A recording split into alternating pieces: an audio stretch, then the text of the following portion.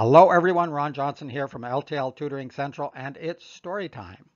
This time around I'm reading a Native American story. Traditionally it would have been passed down orally from generation to generation, so no specific author or original author.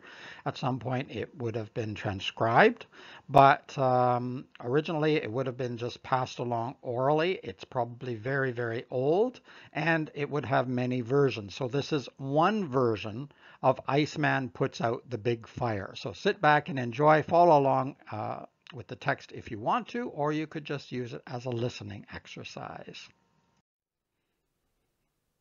Iceman Puts Out the Big Fire.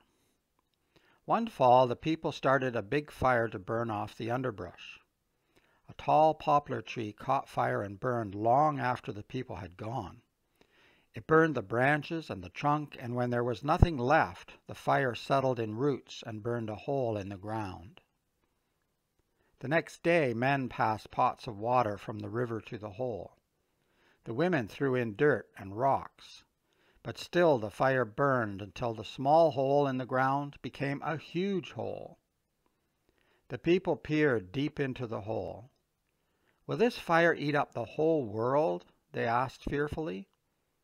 Then one of the elders spoke. "Far north lives fierce Iceman, who sends our frozen season. Maybe cold will kill the fire."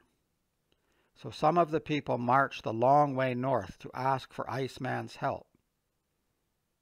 Creeping cautiously to his ice house, they found a small man with white hair hanging to the ground. "Can this little man help us with such a big fire?" they wondered. "Yes, yes, I can help you," he exclaimed, quickly unbraiding his long hair. Then he took his hair in one hand and whipped it across the other. At once a cold wind began to blow. He struck his hand with his hair a second time, and a light rain fell. "A little rain won't kill that fire," cried the people.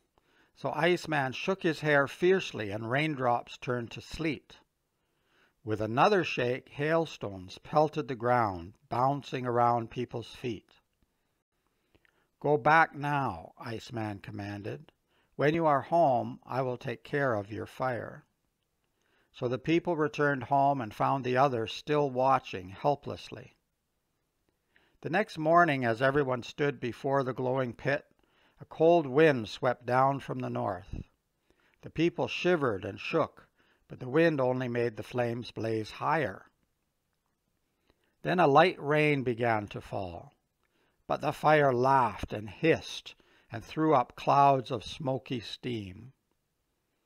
Now Iceman was angry. He mixed sleet with the heavy rain and shook down snow, but the fire hissed louder. When the flames had eaten up the snow, Iceman whipped his hair and threw cold winds at the flames until hail covered the fire and filled the hole.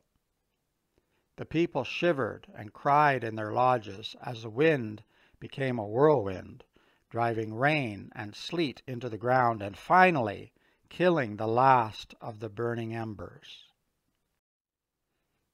When it was over, the people crept back to the place where fire had been burning up the world and found instead a deep and beautiful lake. Iceman blows down from the north from time to time to make sure greedy fire was really killed.